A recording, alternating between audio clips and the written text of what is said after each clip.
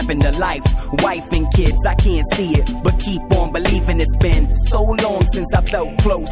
Closed doors got me scared to open up. My contact with the other gender is so scarce and so sparse. I can't even remember the last time I sent a letter to a girl telling her, you make me strive to be better. I treasure the thoughts that exist, falling asleep on the couch with you in my arms, away from harm. And the harmonies which used to pollute my mind when I think I'm much more mature than I was when I thought I was so mature, but I wasn't.